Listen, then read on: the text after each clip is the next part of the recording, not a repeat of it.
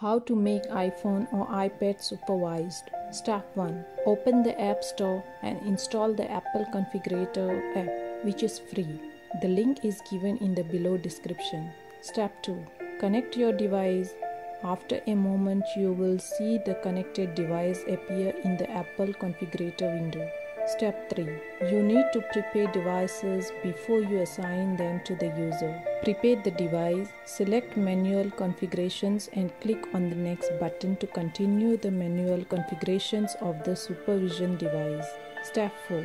To enroll mobile device management server, select server type Do Not Enroll in MDM and click on the next button to continue.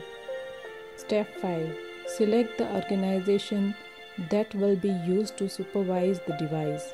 Follow the screen and select Generate a new supervision identity and click on the next button. Step 6. You can choose which steps will be presented for the user in the Setup Assistant. Select Don't show any of these steps. Apple Configurator will erase your device after you click on Prepare button. Apple Configurator will now go through the process of erasing your device. It will take a few seconds to erase your device. Now you can enroll your device as a supervised device. Watch my video about enrollment by clicking on the I icon, or you can register at mdm.packetdisassembler.com and enroll your device by scanning the QR code.